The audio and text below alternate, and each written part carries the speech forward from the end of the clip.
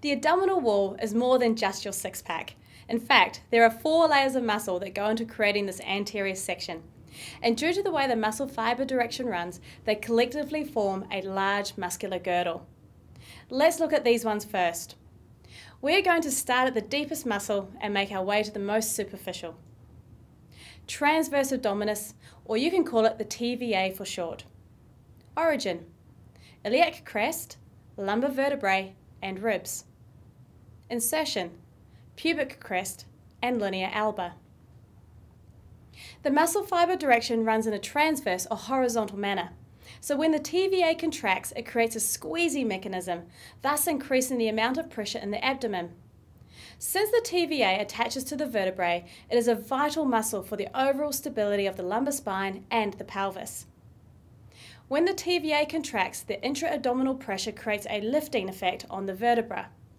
It is this pressure, coupled with the lifting, that protects the lumbar vertebrae. The TVA is also used to help with forced expiration, which is when you actively force your breath out, like when you breathe out forcefully during very heavy weights. Again, this forced expiration during heavy lifts is another means of protecting the spine via its pressure mechanism. Sometimes you may hear the core as being described as the inner unit. What this is actually referring to are the deep muscles of the core and are the ones that provide the most stability to the spine and the pelvis. You can think of the inner unit being like a paint can. The body of the can is the transverse abdominis, and the seal at the back of the can is the multifidus, a muscle which is responsible for segmental stability. The bottom of the can is the pelvic floor, and the lid of the can is the diaphragm.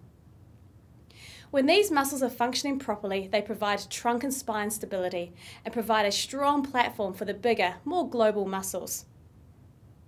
The TVA also merges into the thoracolumbar fascia, a big word, but let's break that down.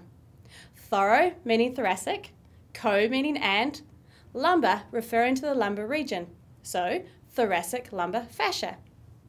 As you will recall, fascia is the cobweb-like connective tissue that connects the body, and in particular, the thoracolumbar fascia is large and can be seen from the back.